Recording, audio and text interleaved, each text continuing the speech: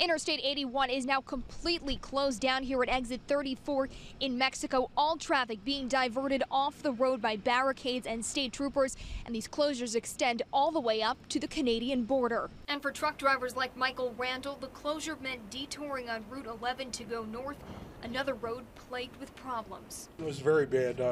We were going like 10 to 15 miles an hour most of the way up there, and on the way up there, I had to even stop right in the middle of the road part of the time. The roads are totally void out conditions. The closure is also a problem for those not used to the snowier climate of central New York. I'm stuck at my house. I had to come up to the gas station to get pizza because I can't get anywhere to go to a grocery store or anything.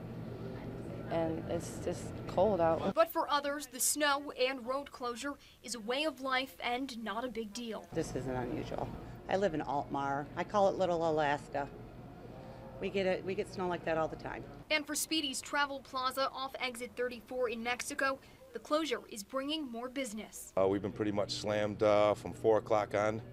All the roads are closed from 81 all the way up to Canada, and we've just been getting slammed all night long. They're stopping for diesel, regular gas, yep.